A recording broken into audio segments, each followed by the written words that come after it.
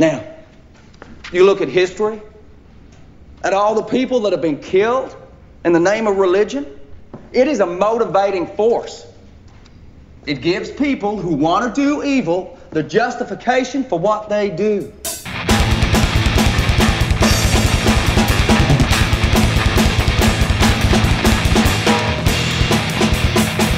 It's black soaked in dread,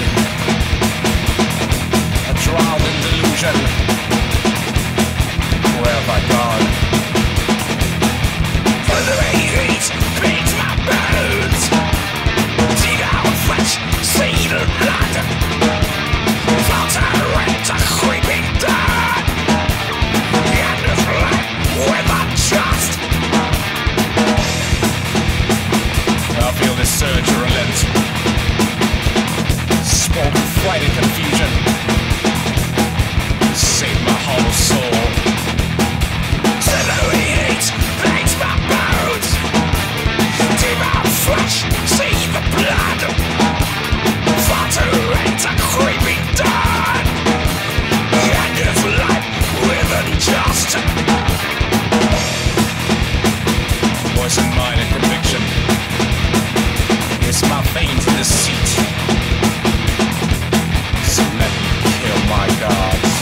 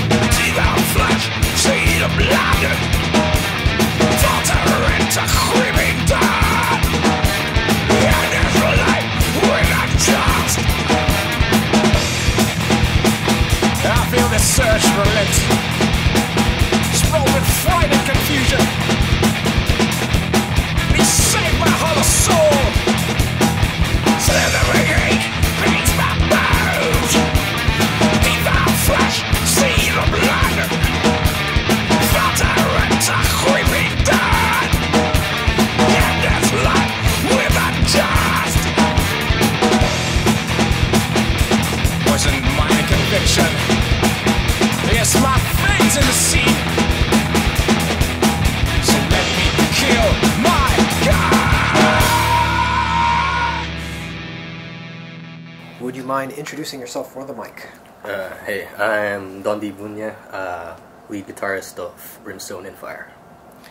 So, we're sitting in Demiurge Digital Studios, which is the site of maybe 3 earlier podcasts, Ian? 2 or 3? 3 or 4? 3 or 4? Quite a few podcasts over the years.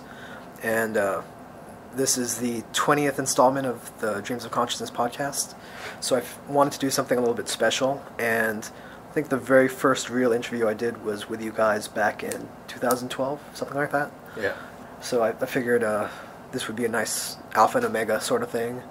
The sort of 2-year anniversary of the podcast, and you guys have your first album coming out, so good way to tie everything in together. Let's start with you, Dondi. Yeah. How did you get started? What was life like before Brimstone In Fire? Because you're one of the few guys who I refer to as scene OGs. Like before there was an actual death metal scene when there's just maybe a handful of bands. Yeah, you guys were playing back then, doing shows and us and a couple of other bands. Yeah, and we're talking early 90s, right? You guys formed around 92? Officially, yeah, 92. Brimstone In Fire is around that time. But unofficially, we've been making noise since around late 89, early 90. How did you get into this music? Because I know from growing up here that this wasn't easy music to find. It was almost sort of like you had to be lucky enough to know somebody who already knew about it. Right. And well, for me, it was a lot easier getting into death metal because I was already into metal. I had some uncles who were like the sort of local version of hippies, but they had loads of LPs from the classic rock era and some from the late 70s, early 80s hard rock and heavy metal genre. So, are we talking like Sabbath, Rainbow, stuff Sabbath, like that? Rainbow, Purple. I had a couple of uncles who liked Maiden, one who hated it, and then all of them hated the first wave of thrash that came out of the Bay Area, and they said that when they saw a picture of them on the back of the LPs, they said, "Man, are these guys gay or something?" Because when you look at them, they do look a little bit, and they're from San Francisco, so. Well, definitely the drummer was questionable. So, and one thing that I do need to point out for listeners from overseas is it wasn't just hard to get this music because of the location. It was also hard because of martial law. Like, certain music wasn't allowed in. Yes. And it was only, like, maybe around, like, 86, 80, whenever the revolution was that... Yeah, around 86, 87. They eased up a little. Yeah. And so a lot of this kind of music was actually banned under the Marcos regime. When did you first start hearing, like, Slayer and Metallica and, like, that kind of thrash stuff? I first heard Rain and Blood 2 years after it was released, so that was around 89. Okay. Yeah. And were you already playing guitar at that point? Yeah, I was making noise. I wouldn't really call it playing guitar, and more like annoying the neighbors. How old were you? 11, 12, yeah. That's pretty young, dude, to be playing... Playing noise. Yeah. No, actually, I was trying to be a quote-unquote hard rock guitar player. Well, at the time, I already heard metal, and I already liked it. I didn't think of myself as a metal guy. Not really. Did you have friends that you could jam with? No. That's the thing. Maybe we can talk about it later, but that's how we got the band together. Okay. Yeah. Cool. So, was Brimstone your first band? Yes. Oh, wow. And when did you guys put that together? Mike and Lloyd had the idea around April 1990, I think. April 1990. And they pulled you in? Yeah. A day or two later. They already had the whole thing planned out, and this was before most of us had the instruments to play. And those of us who did have instruments to play were kind of terrible at it. One thing that you were always very specific about, because I always used to ask you about the, I guess, the origins of the scene here. Yeah. And it's from the basis. Yeah. Really. Exactly. What was... I guess just fill me in on that. Like, what form did that take place? Was it army guys who were playing on the downtime, or? Well, as you know, most of our...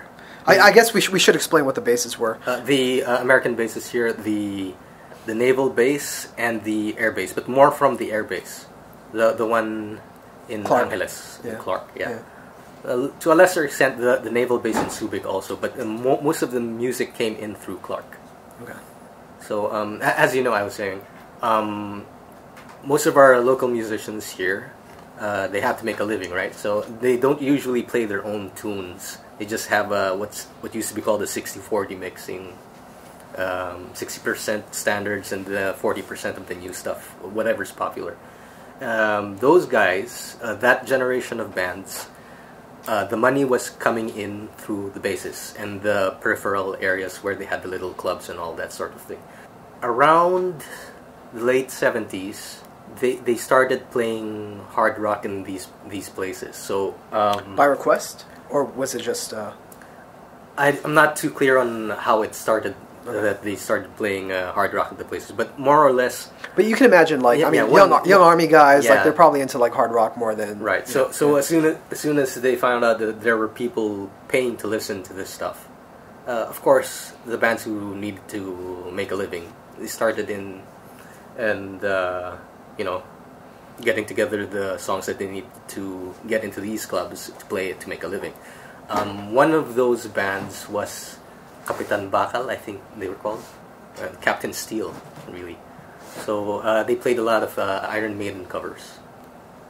That's one of the reasons why Maiden is still highly regarded here. Because of that cover band. Because of that cover band. Wow. That they were the guys who spread the word, so to speak, that there's this sort of music, and it's quote unquote cool, and you can make a living at playing it. Back then, not today. Do you know how they found out about this music, or was it just like showing up at a club and people would That's yell the out thing. Maiden? That's the thing that I'm not Play sure some on. fucking Maiden. Maybe could have happened that way. But however it did happen, as soon as they got a toehold into these clubs where they could play these songs, that's all it really needed for this thing to take off. All of a sudden, everybody who had... It's really economics, I think. All of a sudden, everybody who had to make a living in these places knew that if they wanted to get in, this is what you had to play. Mm-hmm. Or at least a significant portion of your set list should include this sort of music. That's an incredible irony that, you know, for at least a short period of time you can make a living playing exactly. metal. If you wanted to make a living, you had to play metal. Right. That's great.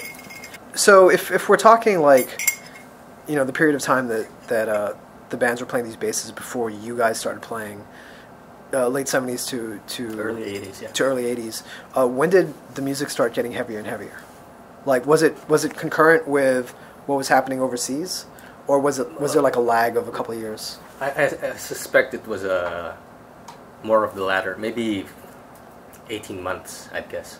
That's still pretty fast considering, like, probably back then if you ordered a... No, well, because you're familiar with this. When you've got relatives overseas and they've got new stuff and they bring it over, so, you know, they want to brag a little and say, hey, I got this new stuff. And so that's one of the things that provided the push to get the music out there.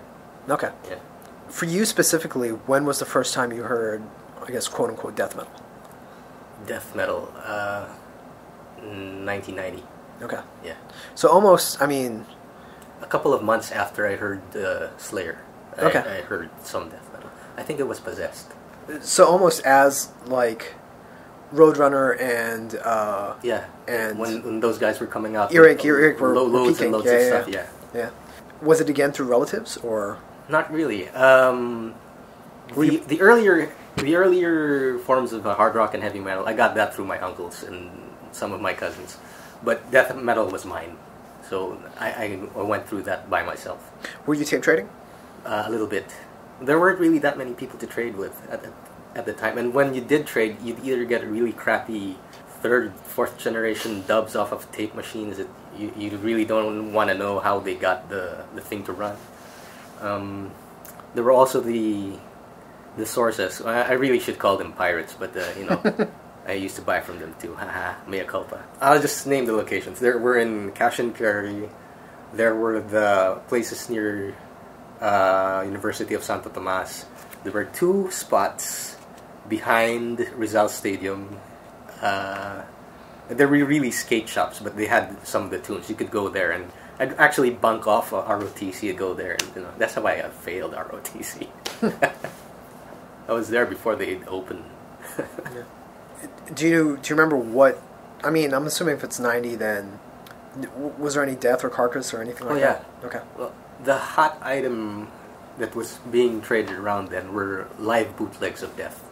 Oh, okay. Yeah, you could get those in the skate shops that I was talking about. You could get those.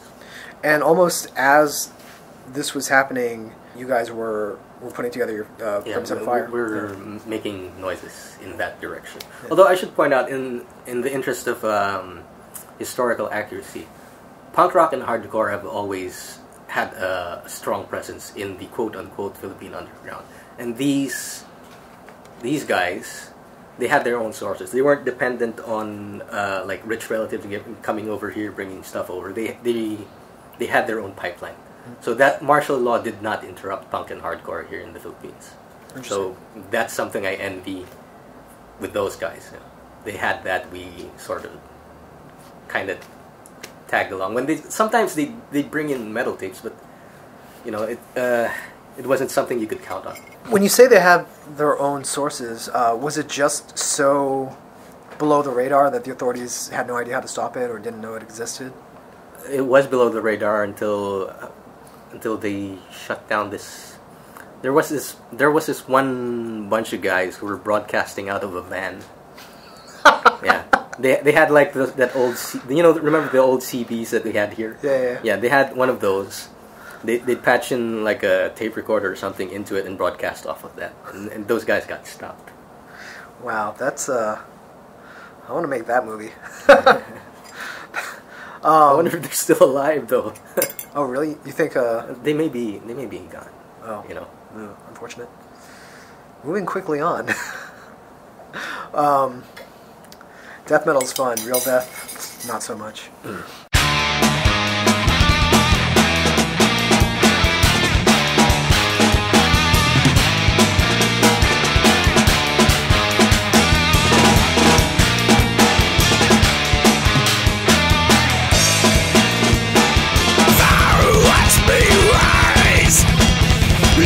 Children be. Show them how to reason. Live without fear. Live without hate.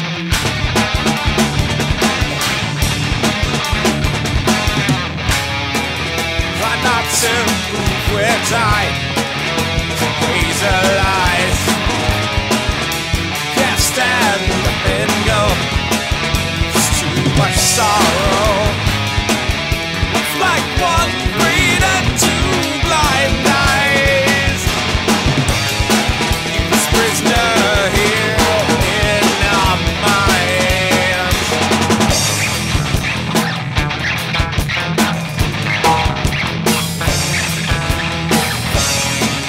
They call it holy ground. We're all to stand. To leave our lives, grasping hands. No one to save but you and I.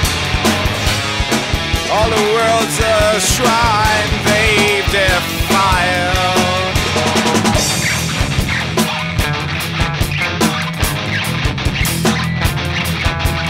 Now watch to live.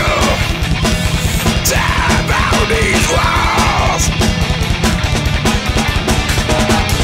All against all. Though but forgotten, we shall be free.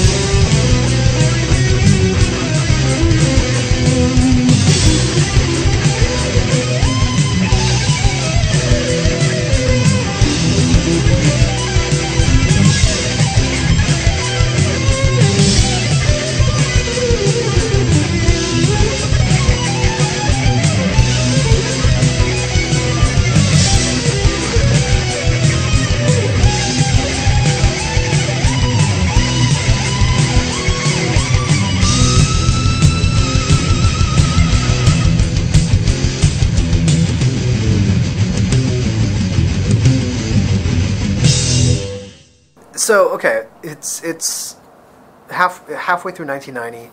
You guys are. I'm assuming the other guys in the band were also hearing the same stuff you were. Mostly. Yeah. And so you're hearing this music that's new and fairly, very obscure at the time, Mm-hmm. and probably completely incomprehensible to everyone around you. What was the appeal? To us? Yeah. Well, speaking only for myself, I liked how the bands would arrange their music. It wasn't the usual hard rock formula. While I do like hard rock and I still listen to it a lot, it was something you couldn't rely on a formula. Yeah, this was the first time I'd actually heard anything outside of jazz or classical that required you to actually engage everything that you had in your head to make this noise, this I don't know what to call it, this thing. You couldn't you couldn't get like prefabricated parts and put it together. If you did, you'd sound like shit. Mm-hmm. But if you actually had something, no matter how shit your chops were, if you had a genuine idea of how you wanted to construct these tunes, you could. That was the appeal to me. It was I don't know, creative outlet, maybe. Okay. My neighbors would disagree, though. Yeah. Well, I mean, the way you're describing it is really interesting to me, just because so much of what Brimstone in Fire became was almost exactly that. It's this strange amorphous thing that's really hard to categorize, and there's a real intellect to it, and it's almost driven by its intellect more it is than, like all the visceral aspects of metal, which are easy to get hooked on. Brimstone some is parts. Yeah, a you couple do. of songs. Yeah, but I mean, I think like Brimstone, not to rely on terms like progressive or technical or anything like that. Brimstone is, above all, like very transgressive, intellectual. It's a very thoughtful sort of exercise in metal, and it's interesting that even back then, because if I'm being honest, like what appealed to me about death metal when I first heard it was very fast, and it was only after maybe 6 to 18 months of listening to the same album over and over again, like realizing this is incredibly hard music to play. Like it's not just some dude like playing the E string as fast as he can. But you tuned into that very quickly. You guys did. Did you have goals when you first started? No, not really. I suppose later on we did, but in the very early days, we just wanted to play. We just wanted to, I mean, you guys were barely even teenagers when you first started, right? Right. Yeah. So, I'm sure everybody understands. I can't really articulate it in a way that would make sense to somebody who hasn't experienced it. But everybody who writes music has it's more than an emotional connection, more than an intellectual connection. It's something else that engages you entirely. For whatever it was that did this for us when we were listening to the music and later when we were playing the music was the main lure for us to keep going at it, because it engaged us in a way that nothing else ever did. It requires you to go through your back catalog of thoughts, your memories, everything that is you, to use a Tagalog word, kalkal, to dig through it and then find what works, rearrange it in a way that makes sense at least to you, and then bring it out. There's something about that it's more rediscovery than discovery. That part of it, when you find it and then you bring it out, that's something else. It's everybody who's done this knows what I'm talking about. Most of the bands that form start by playing covers. We did too. Yeah. Yeah. What were you guys playing? All sorts of embarrassing things. Well, the least embarrassing ones were, of course, the thrash metal covers we did. Okay. So Slayer, Anthrax, Metallica, Megadeth. We tried to play Testament, but it was beyond our abilities at the time. Really? Yeah. Oh, interesting. How soon were you guys writing your own material? 2 years into it. Okay. About. That's pretty quickly, considering how young you guys were. Well, we were strange little boys. What was the impetus? Because I remember going to high school here, the people who wrote, or the people who performed really good covers were almost more respected than, Right. Yeah, the people who wrote their own songs. And if it was a weird style of music, people would be like, well, why don't you just play Nirvana? You know what I mean? What was the impetus to write your own music? That bit that engages the whole thing. Okay. Well, for me anyway. I don't know about the other guys. You'll have to talk to them about that. Okay. Was there any reaction to you guys switching to writing your own music? Not really, because the places that we were playing, everybody was starting to write their own material. So we had a sympathetic crowd to play to. Okay. I suppose if we had an unsympathetic crowd to play to, I don't know, it might have turned out something different. what was the crowd like? Was it an extended group of friends, or was there No, a growing scene? just people with common interests. Okay. Because like Death After Birth, those guys and us weren't friends until after we started playing the same gigs over and over again. Okay. But when you can recognize kindred spirit and you're playing the same things, you have more or less, if not the same ideas, you have related ideas. Yeah. Yeah. So that was a big help in the early days when you started writing, because you could say to yourself, yeah, if I write this, I'm not the only one listening to it. I can share it to somebody else and say, here, have a listen to this, and then maybe you could trade. If they had their own stuff, you could listen to that. So it sounds like by 92, 93, there was a fairly, if not big, then the growing scene here, with a few bands playing and quite a lot actually. There was at one point. This was 93, I think. Sometimes there would be more bands playing than were on the bill. Okay. They just show up with their instruments, and they were friends of the bands who were playing, friends of the organizers, and of course in the culture here you can't say no to anybody. So everybody would end up playing these really long gigs until the cops would show up and stop them. Okay. Yeah, so. And would the cops show up just because it went on so late, or were there other reasons? It depends. Some of the gigs that we went to that got cancelled were because they had no permit. So that was the fault of the organizers. The other ones went on too long. Okay. Okay.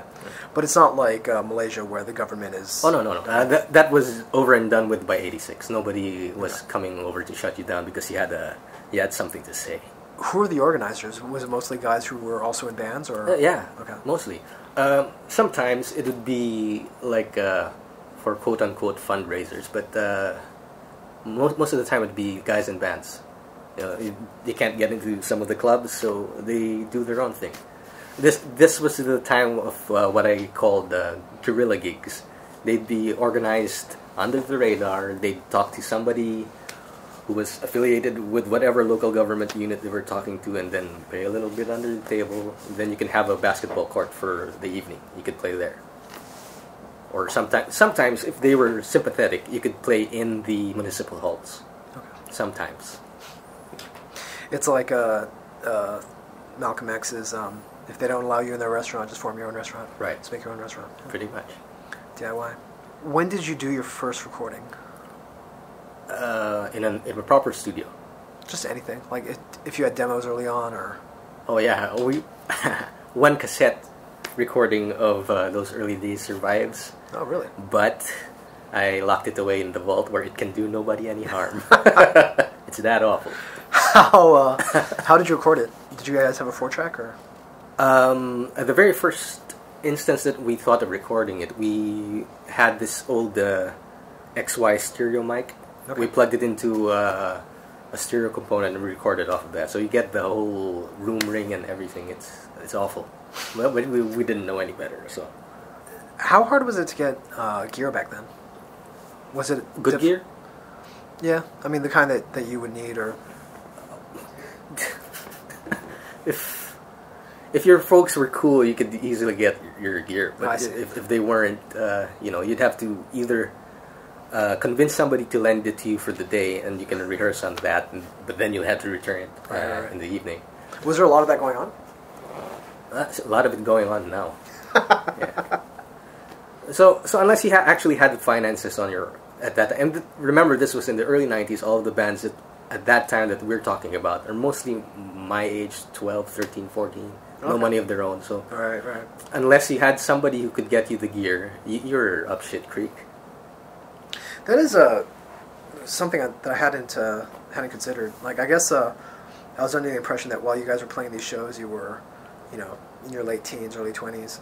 But you guys were so young that, like, I don't think you could have... Early teens, mid-teens. Yeah, like, I don't think legally you guys could actually get into bars, right? We couldn't.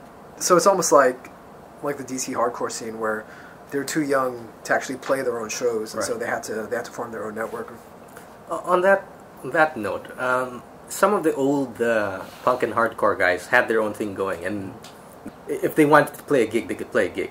They could just find all the people they needed to find to get the permits that they needed, and they played there. Sometimes, remember, this was at the time when they weren't taking metal seriously, right? So we were like the poor cousin. So we sometimes get invited to play these punk and hardcore gigs when they felt like inviting us to play along, and so we kind of owe them that.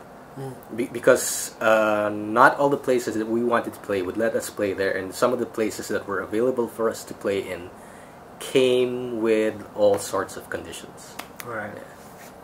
Were the conditions musical or lyrical? Bribes, really. Oh, really? Yeah. Okay. So it wasn't like a few of the punk venues that I've been to, and even Rumapi and KL.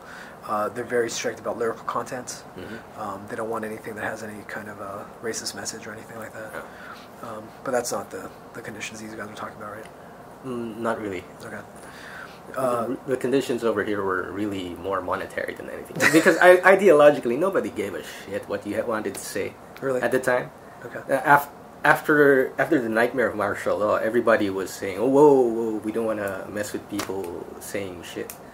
If they want to say that, leave them alone. We don't want the heat on us." But now, it's turned around, and I don't know.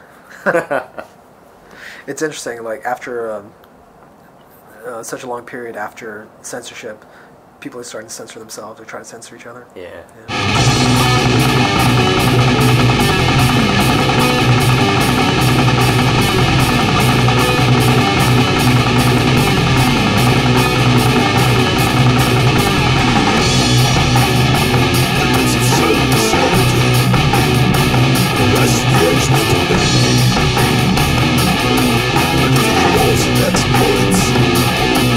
Now, it's a matter of fear that I cannot serve.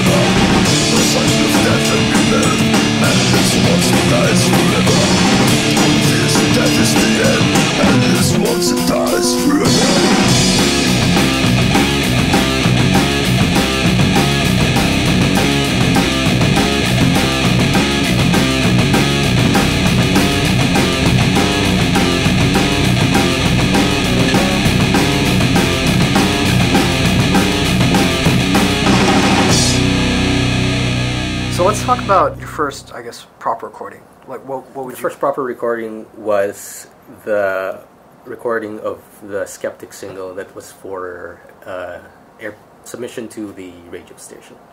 So we did that in this little project studio. They only had 4 tracks. So you had two tracks dedicated as stereo overheads for the drums and the bass guitar and the primary rhythm guitar on the first pass.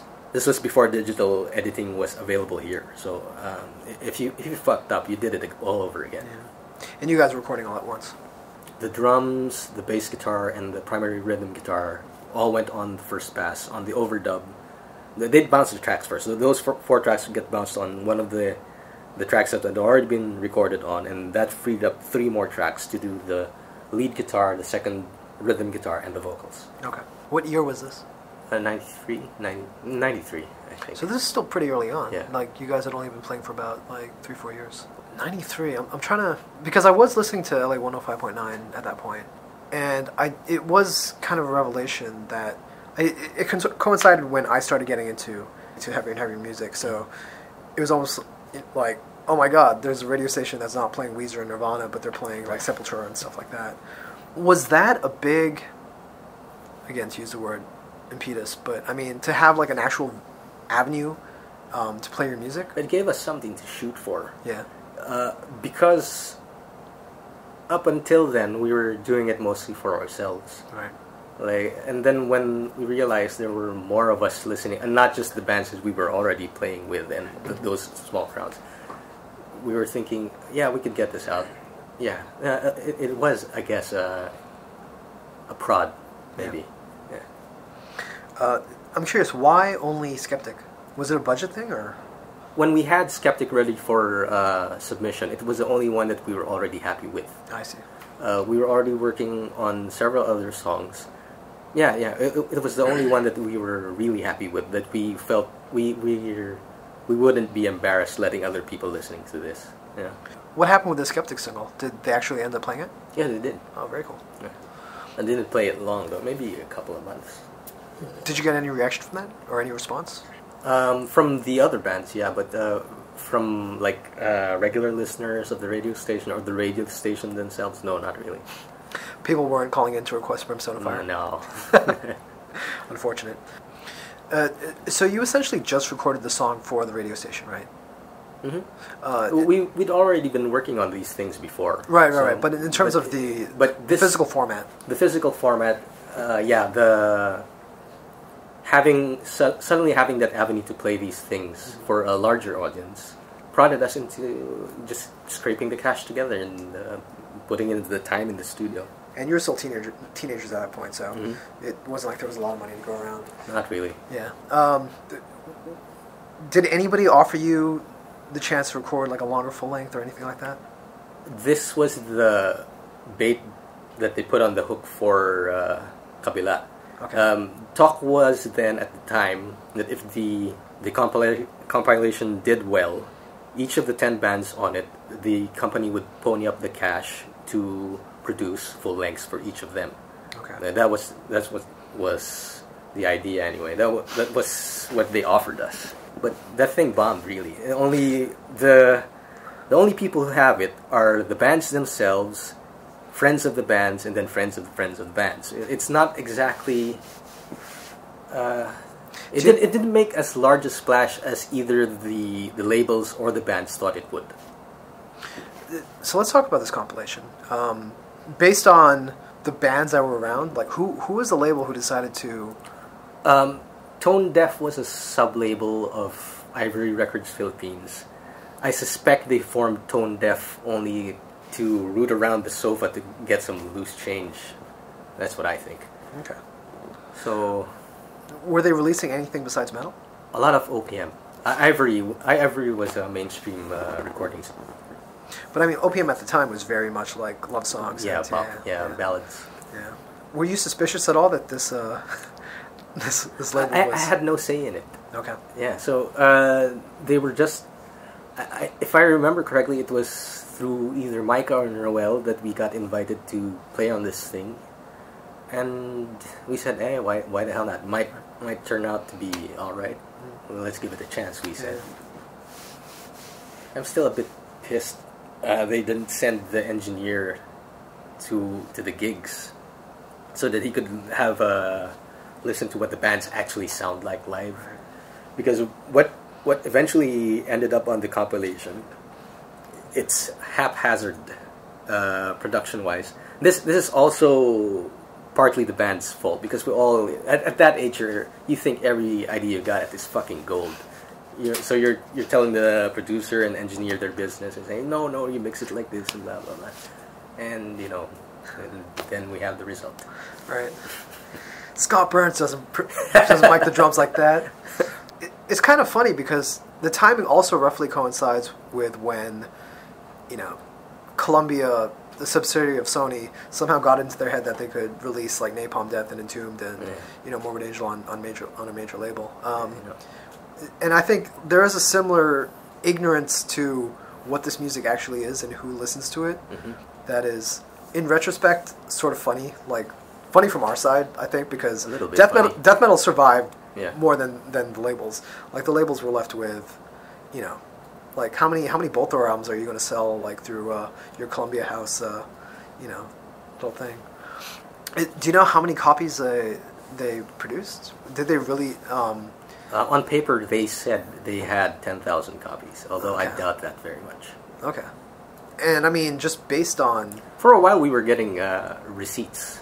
Okay. At least Brimstone In Fire was. We got... well, they're not exactly spreadsheets, but there were the sales figures measured against the column where we got advance on the royalties. So, okay.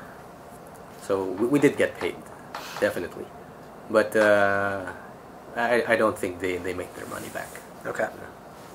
I mean, 10,000 back in 93 seems... 93, yeah. Yeah, seems incredibly optimistic when even Entombed, I think, never sold more than like 70,000. That's what they said. I don't know if they actually printed that many. Yeah. Okay, so heading into the mid '90s, you guys had a couple songs on the radio. You had this compilation. Were you guys established at that point? Had you been? Sort of. Yeah. Yeah. Let's put it this way: if you ask somebody if they knew about us, in certain areas, they did. When was your next release? Because I know a few months after Kabila, that's when we recorded. Well, not recorded really. We just remastered the thing and gave it to the record company. That single of Skeptic, we gave it to them. So it had been already on the air for a while, and then before it got actually printed on tape. Okay, so they released it as a cassette single. Yeah, I think so. Filipino. Yeah, it was a cassette. The compilation was on cassette. The Filipino Alternative Collection. Right. Okay, that was a compilation with other bands. Yeah, I think there were only two other metal bands on it. Most of it was like the '90s indie alt thing. So okay, that was it. I've heard the version of War in My Thoughts from the old compilation, and I'm familiar with like the version that you guys play now. Mm-hmm. And the song itself hasn't changed much, but it's like the way you play it has changed. Yeah, is that fair? Yes, that's pretty accurate. Because when the band went on hiatus in '96. Okay. Right. So between '96 and 2004, when we all got back together, we'd all been doing our own thing. So, I mean, even before we got the band together the first time, we all had disparate influences. Some of us listened to hard rock, jazz, goth, synth pop, industrial in my case, and a lot of other things that you really wouldn't expect guys in metal bands to be listening to. So when the band went on break, we all pursued all these different avenues of expression, and when we got back together again, we brought that along with us. So that's why the new versions of the old songs sound the way they do. Okay. The core ideas are unchanged, but we've acquired an expanded musical vocabulary. So we had new words to say what we used to say before with yelling and swearing. Right. Yeah. That's a good way to put it.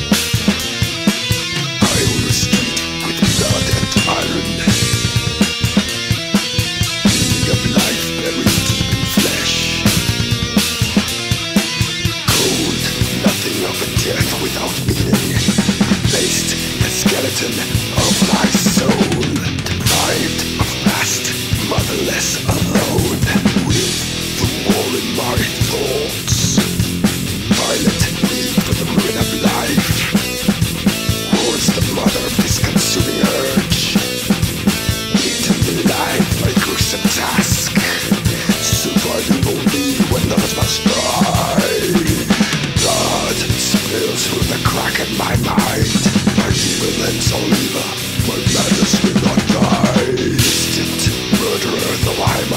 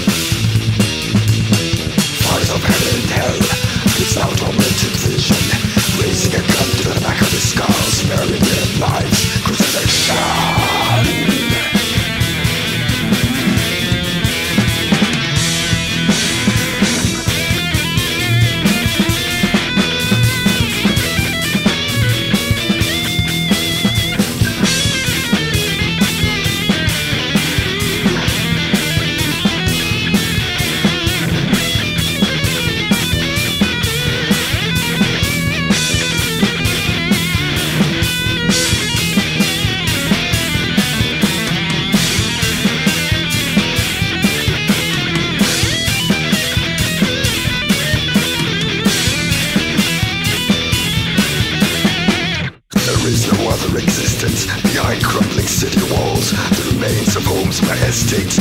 Piles of bones, my monuments. A string of skulls about my neck are all the ornaments that I need. 14 within my empty soul, their faces stare back at me.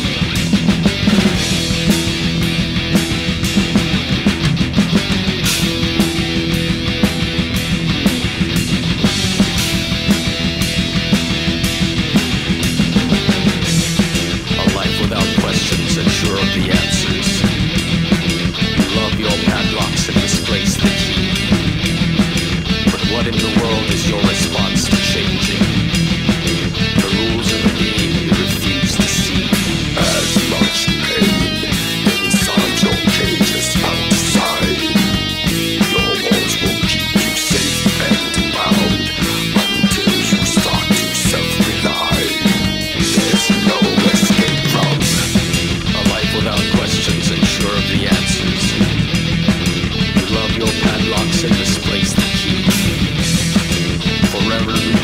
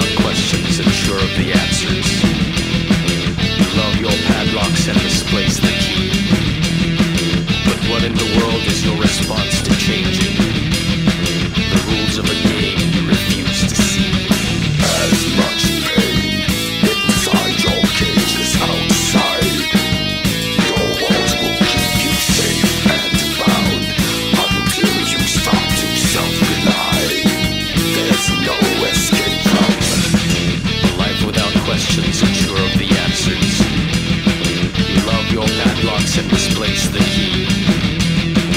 Forever retrace each step that you're making on a map of the world as you'd like it to be.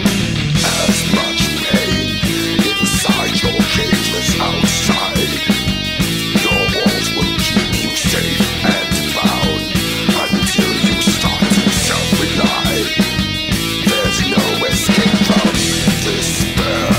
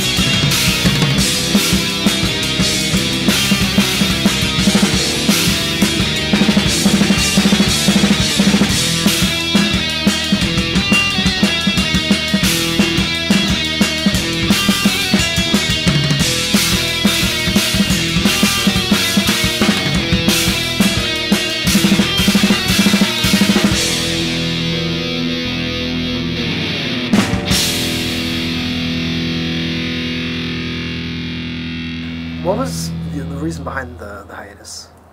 Interpersonal conflict in the band, of course. Okay. Yeah.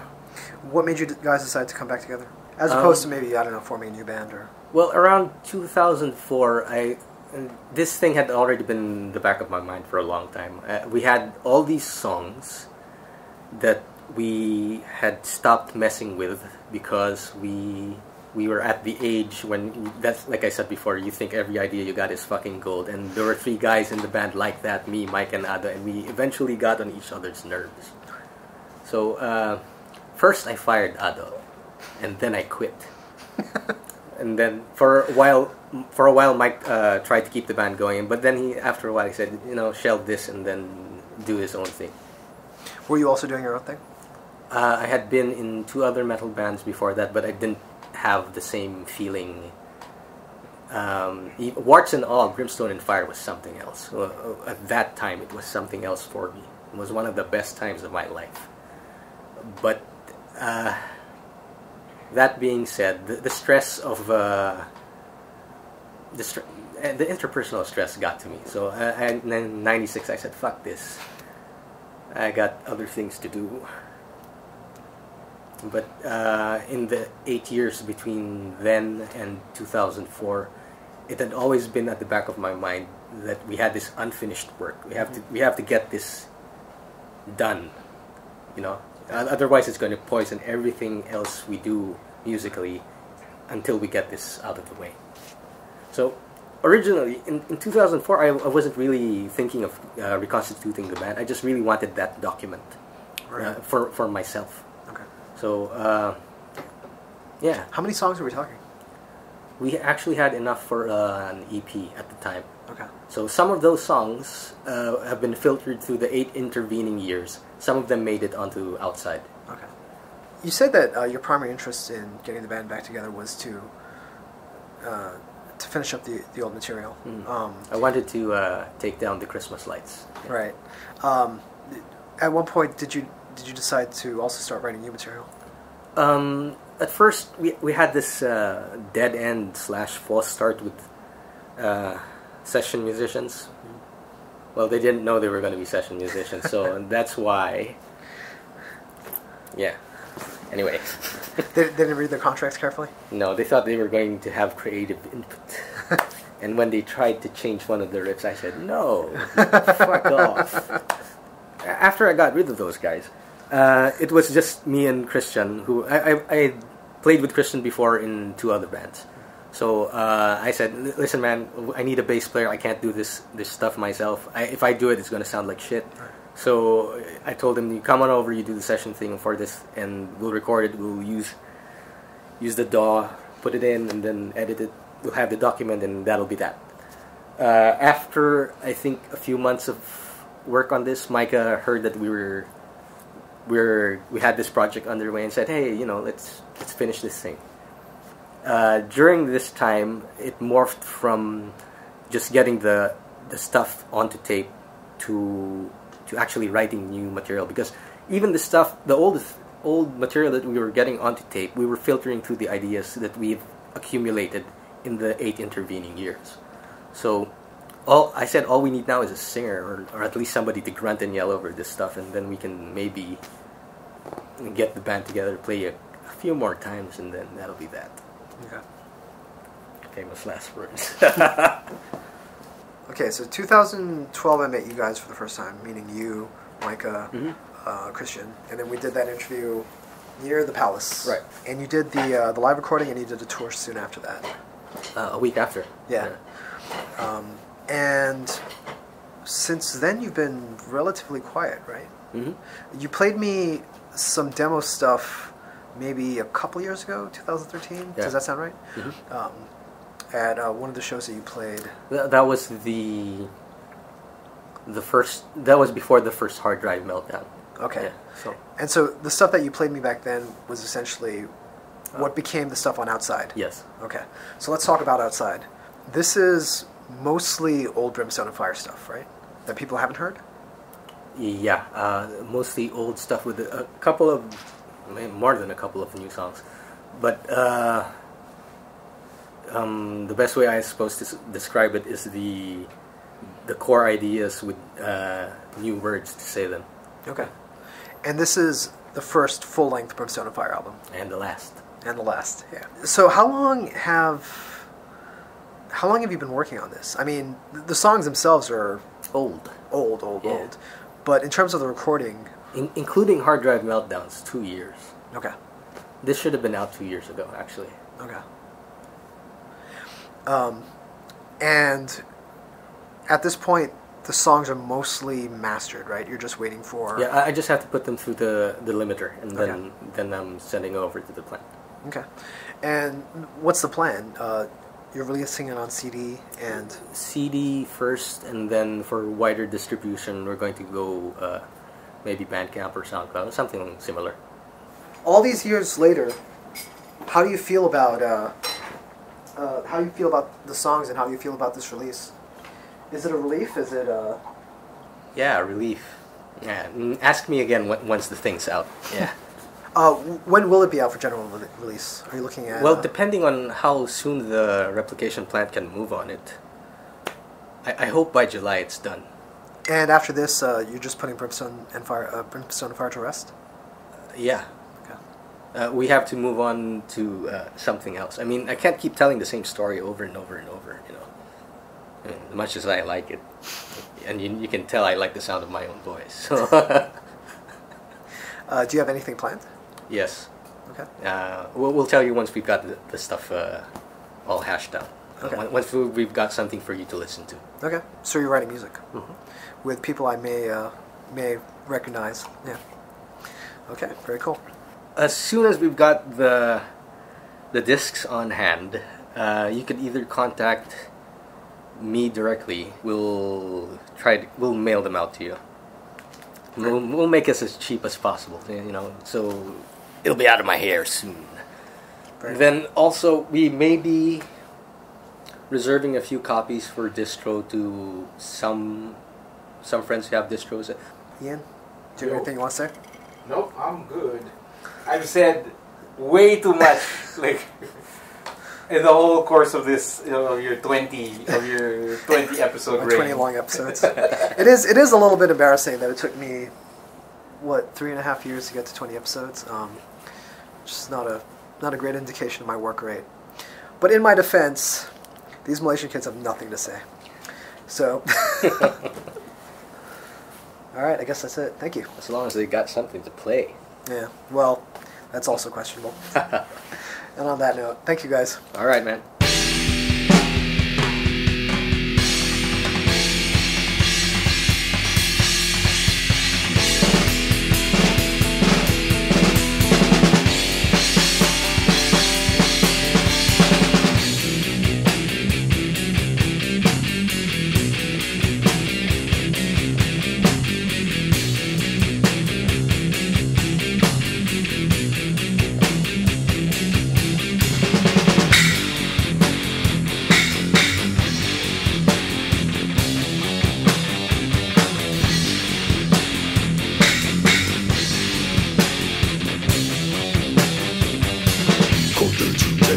Yesterday, in this vacuum called a soul, deserts die disconsolate amidst the grey blood of the snow.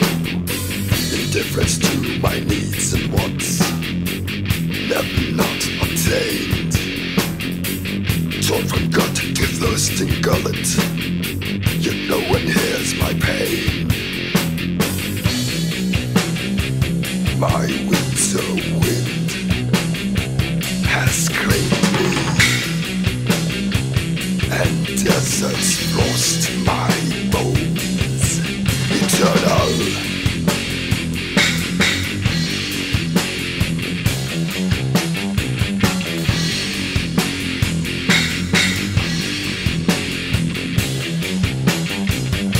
Denial dusts my dimming eyes, even long passed by, neglected by my own self.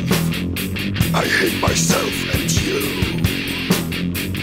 Anger feeds an empty fire that cannot warm the earth.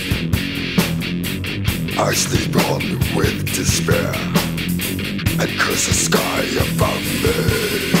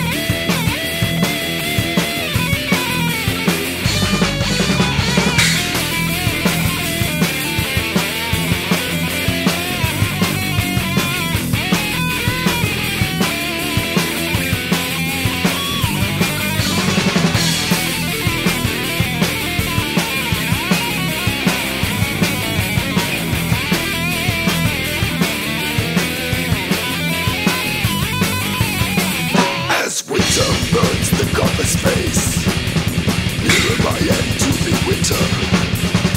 Seventh sketch of my life, final sketch of breath. I remain friendless as ghosts, from death to birth to death.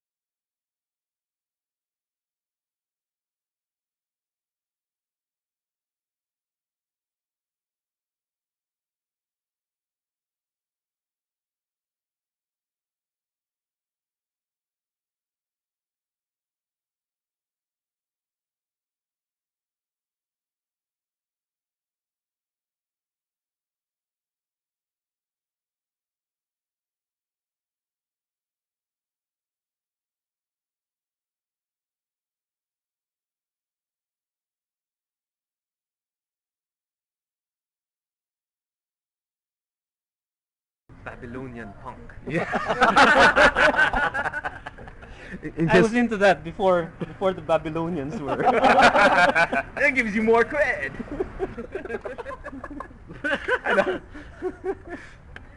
Ahura Mazda punk rock.